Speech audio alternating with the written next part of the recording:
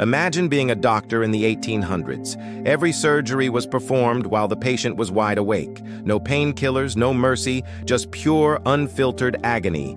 That is until one man stumbled upon a revolutionary idea, completely by accident. Meet Dr. Crawford Long, a physician from a small town in Georgia. Back in 1842, a strange new trend was sweeping the nation. Laughing gas parties.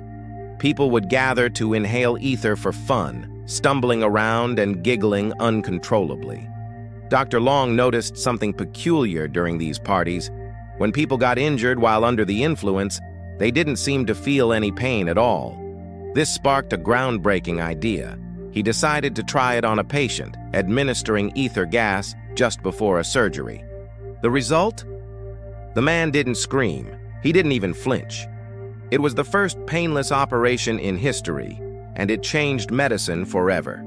All thanks to a party drug and a very observant doctor.